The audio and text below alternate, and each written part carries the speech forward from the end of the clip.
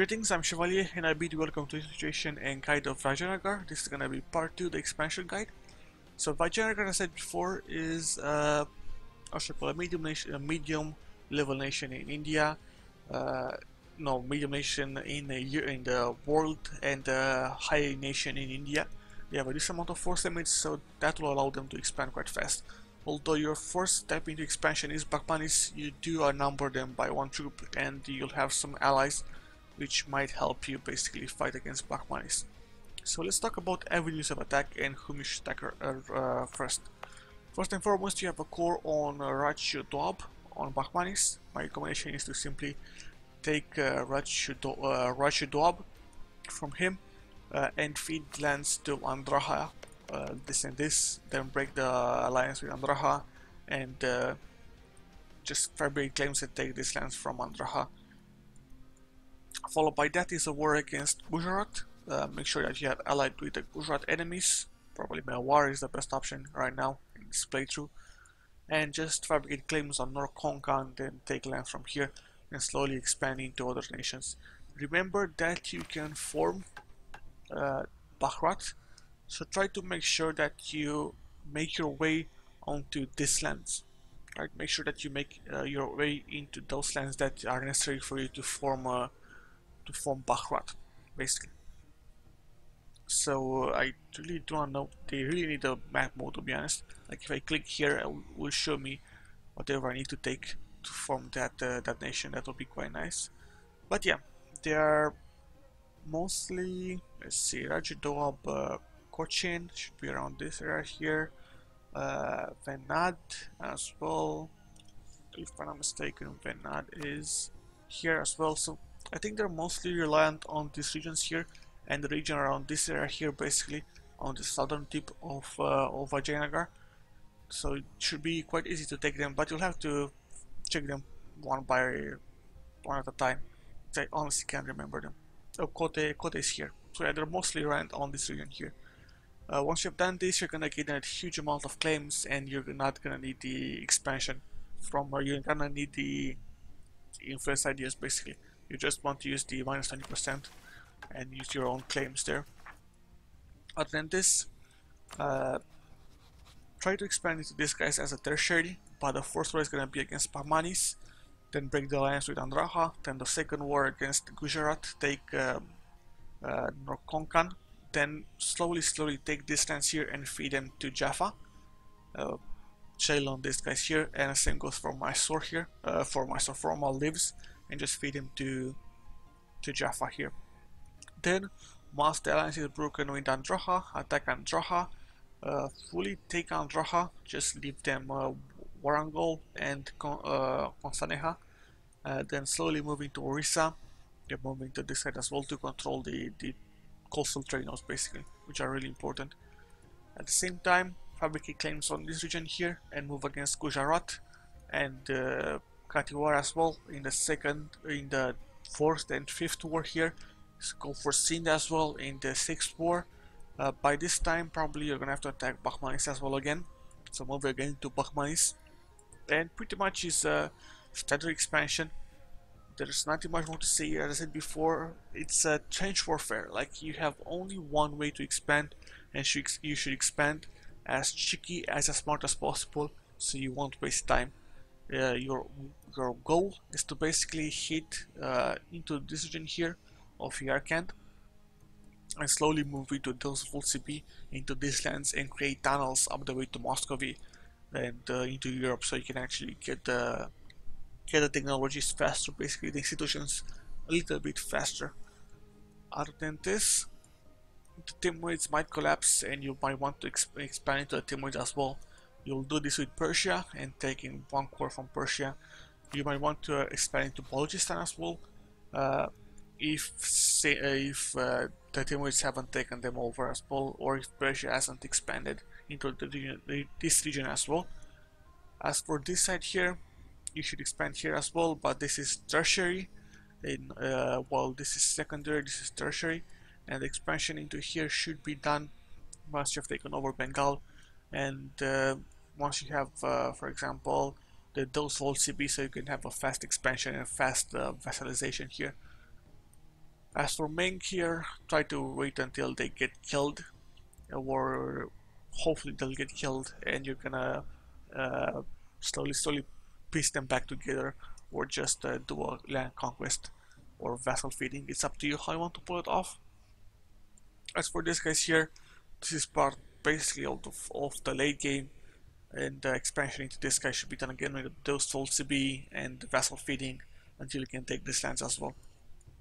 There's something to be said about using the those full CB and taking lands from yourself with and coring them. That's gonna give you a minus 50% core creation cost, because you will make them into a territory, and you're gonna pay only 5 points with the seer from the admin. For that updability, you're gonna pay what? You're gonna pay 4 ducats, 4 points, and that will be quite nice. And if you want to go for influence, you'll need the diplomatic organization cost minus 25, and at the same time you'll need the policy from admin and influence that gives you 20% cost. That's gonna also reduce you to about 4. So however you want to pull it off, it works. So you can actually pull it double ways. So you can expand with claims and with the vassals, or just scoring. That's those are the options basically. So let's do a recap and really talk about this on a year-by-year basis. So in the first 5 years, the war with Bahmani should ended. Then the next couple of years, the war with Gujarat.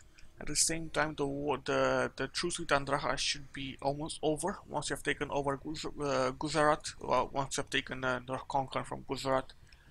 While the truce continues to go on, and like you have about 1 year and a half, I think, until it's over. Conquer these guys and expand. Make sure you have claims, of course, pretty much standard stuff. Then attack Andreha. This is gonna get you perhaps into the 20-year mark, something around that, perhaps 23-year mark, once you have taken over Andreha. After this, a war against Bakhmanis again, because the truce will be over, and take some more lands for Bakhmanis. Remember that you must have claims, of course, pretty much standard stuff. Focus on the lands here, as I said before, so you can actually form Bakhrat. So you don't need tech 10, you just need stability, so make sure you keep stability up at 3 events if at all possible. Next, expanding to Orissa. You can fabricate a decent amount of claims so you can take over Orissa, then expand into Bengal as well. If you want, you can take the lands of Midapur and Bolosore as well, so you can actually have a landline until Bengal, so you can actually expand into Bengal as well. But what this means, if you expand into Bengal, means that you're gonna have control over this train out here, which means that you're gonna get more cash here and then more cash here. This is gonna be quite great. Other than this, once the war with Orissa is over, fight Gujarat again, if at all possible, and take the lands here, and then fight Kathiawar and take lands from Kathiawar as well, then fight Sindh. Expansion all the way to Bengal and all the way into the Indian coastline, basically like this, should take you, I would say, around 50 years. Do expansion on both sides. There are plenty of truces, and remember that you can expand into Bakhmanis as well, into this land, so they're gonna take you about 50 years, I would say, to basically take a decent amount of chunk for these lands, maybe 40 to 50 years. After this is done, and let's say that you're a bit slow, let's say that is the 1500s, right? Your next targets of expansion is slowly into this lands here. By now I think that you should have formed Bakhrat, not Bakhmanis, Bakhrat, which is gonna be quite nice. You're gonna have the claims, so the expansion into India should be done with those minus 25% claims. At the same time, by now I think that you should also have that ability, which means that you're gonna pay a quite low amount of points. You're gonna pay 50%, so you're gonna pay about 2.5 ducats per development to expand into those lands, into these lands basically, so that's gonna be quite cheap. So This can be done by admin points, and expansion into here should be done with the those Volt CB you should probably have by now, and expanding it to these guys and making vassals into this side here. What this means, it's quite simple. It means that you're gonna have a decent chunk of vassals, and you're gonna expand to Balochistan, then expanding to Oman as well if at all possible.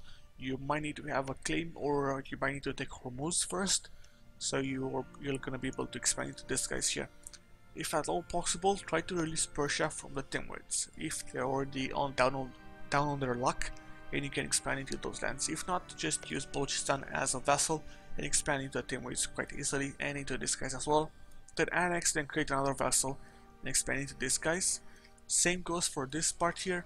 Just make a vassal, expand with those Vol CB, and keep on conquering. This should be done alternatively whatever possible, with your focus being on the west side, on the lands here, and as well as the Mamelukes, so you can move your trade capital to this lands here, to Alexandria for example, so you can actually get more trade here, because you're gonna push a decent amount of trade. For the lands here, there are tertiary, and the lands here as well as there are tertiary as well, and you should expand into them with those full CV. Just take in core, because you can have the adaptability, and use as many points as you want. It's up to you how you want to build off, but you want to basically have control into the of the Zanzibar trade node, so that you're gonna have to you'll be able to send a merchant there to collect, which means that you're gonna gain a decent amount of trade from this area as well. This can be done if you do not want to switch trade over to Alexandria, because you don't have enough control over the Alexandria trade node, or you have control over the Hormuz and the Gulf of Aden trade node, and something from Basra as well, but you don't have enough control in Aleppo or Alexandria.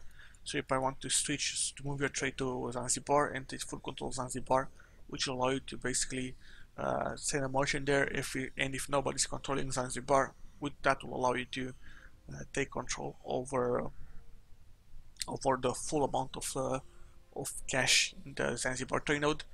The same can be done with the Cape of Good Hope, and it's gonna be a little bit troublesome if the Europeans get here, but I'm gonna talk about the Europeans at the end. And the expansion into this guys and this guys should take you into the late game. Another ways of expansion, it will be to go with the dose whole CP to the hordes and move like this and like this. This is again a tertiary war goal, and should be quite easy to do if you want to rush and make a tunnel. Like make a tunnel with the CBs all the way up here, then use the Delphi CB to move into this lands here and this lands here to gain more land. But remember this, the lands here, if you look at trade, you will not be able to move trade. Like the most important stuff right now in the game when you want to expand is trade, simply because with the introduction of estates, you're gonna gain 25% of that development basically. Like that is the efficiency that you're gonna gain from those lands, so they're gonna be quite crap. You can expand into those lands, but they're not gonna be that efficient, so trade becomes really important for you to get the necessary amount of cash to pay for your armies basically.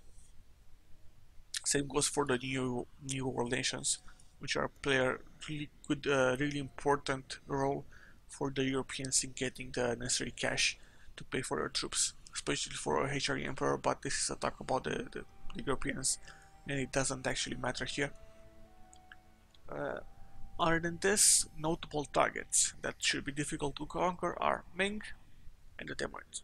The Timurids might break away, might get destroyed eternally, same goes for Ming. If you're not lucky enough, you'll need about 14,000 troops. That will mean that you'll need to have 20,000 artillery in the back row, and have 20,000 artillery in the back row. In the rest, you should have infantry and cav in the necessary amounts, so you can actually squash Ming. Hopefully you're gonna have the tech advantage over Ming. If you're lucky enough, you're gonna have at least a discipline advantage, and what's it called? I forgot. I always forget. And the military tax advantage as well. hopefully from Tech 9 or 12, if at all possible. For the Timurids, they usually get destroyed by the Persians quite fast. Uh, they're likely not gonna be alive, and if you declare war on them one time and the Persian rebels start going at them, they're gonna just break free. So they are quite squishy if you decide to kill them. Other than this, the Ottomans are gonna be your next bottleneck, basically, for you to go into Europe. But this is gonna be in the late game, basically. I'll say past the 1600s that you're gonna actually expand into Ottomans, depending on your speed, of course. And you'll have the necessary amount of troops to beat the Ottomans if they weren't unlucky. But if they were lucky enough to take over the Mamelukes, as well as the Kara, and as well as expand into the Balkan as well, perhaps into Crimea and Italy, if at all possible, it's gonna be quite troublesome. You usually don't want to face around the Ottoman stacks, especially in the mountainous regions here, unless you can use them to your advantage, but still quite troublesome. Other than this, let's talk about the colonization. So colonization, once you've taken the Maldives, you can actually perhaps, if I'm curious enough, yeah, you're gonna be able to move into Mahé once you've taken over the Maldives as well, and then move into Diego Garcia, then move into Cocos Islands, then move into the Christmas Islands, and then moving to this guys here. That can be done as well as moving with claims and those full speed to this lands here as well. At the same time, your primary focus should be on the Keep of Good Hope, so you can actually kill the Keep of Good Hope colonization options for the Europeans, which means that you're gonna take these lands here and kill their expansion there, while slowly moving to this side here and hopefully being able to take control over the lands here from the Africans, if at all possible.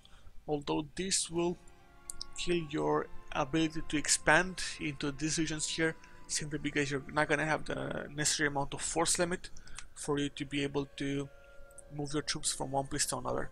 Because moving troops from this land this year with ships all the way here, it's gonna take you years, basically. So it's not recommended simply because it's gonna stop the expansion and the unification of India, which is not that nice. You rather have a decent amount of lands in India, simply because they have quite a decent amount of development. If you look here, they have a decent amount of development in this region here and in this region here as well, and that's gonna really help them, help me or help you to basically build a decent amount of states, sorry, not nations. Especially when you form Bharat and you're gonna have 20 states, simply because you're gonna be an empire. But yeah, I'm Chevalier. Hope you enjoyed this. If you enjoyed this, consider liking and subscribing. This was the part 2 of the initial situation and guide of Folkmanis, the expansion guide. If you'd like to comment, I really like feedback, so tell me what you feel about this series. With this, I bid you farewell, and I'll see you next time, guys. Ciao.